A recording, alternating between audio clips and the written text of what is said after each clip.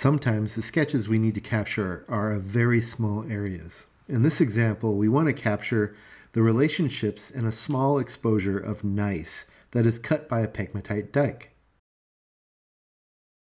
Here, our upper and lower limits are the lines separating the two major rock types, the gneiss and the pegmatite. After carefully drawing out the dike contact, I fill the dike with stylistic 1 to 2 centimeter feldspar crystals and an appropriate igneous pattern of hatches.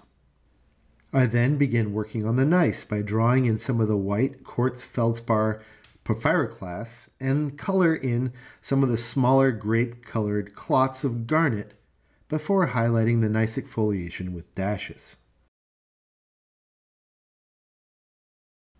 Then I finish off the sketch with a scale, a caption, and a few more annotations.